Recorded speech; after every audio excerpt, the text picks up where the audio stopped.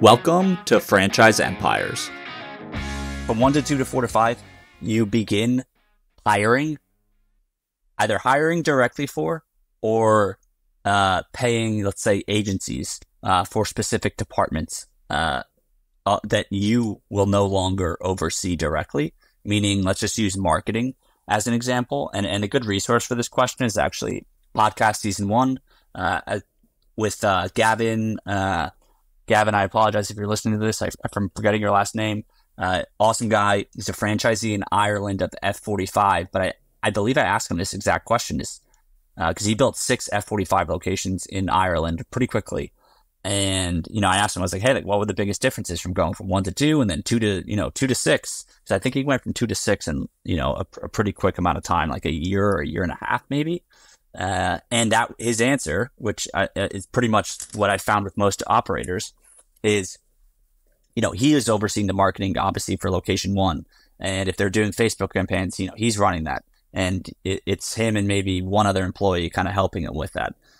But as you grow, right now, let's say you have 3 F45 gyms under your belt, open and operating and cash flowing.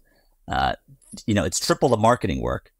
But now you have the cash flow where you don't necessarily, as those locations grow, the responsibilities of the operator grows and the task list and to-do list is a lot bigger. So Gavin found it very helpful where he could now afford an agency, and most agencies probably cost $5K a month, or so some retainer. It completely varies based on the amount of ad spend that they're going to be doing, and a lot of other factors. But let's just pretend that it's a smaller operation. You only have to pay $45K a month retainer for this marketing agency, and they're going to do the creative and run all the campaigns for you to drive customers to your stores. Or to get email list signups, which then, you send them some special offer. Maybe Gavin's making $90K for his first F45 location, paying over 5% of, well, I shouldn't do, I have a rule, no public math, breaking it here, but let's just pretend like 5K is about 7% of, the 90K in profit that he's making on location number 1.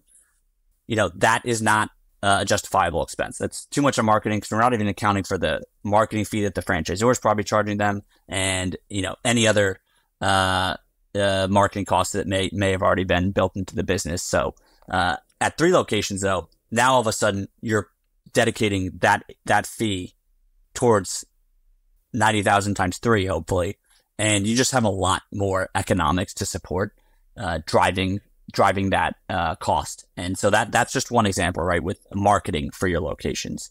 And you can apply that to other departments, right? Maybe you hire a recruiting firm to help you with getting employees across your locations versus you doing all the interviews, setting up all the outreach on Glassdoor or any of these other sites where you're posting jobs. So generally that's the shift, is you really have to start outsourcing or hiring for those broader roles that become more meaningful, right, as you go from just one business location to all of a sudden a growing organization. Great question there too.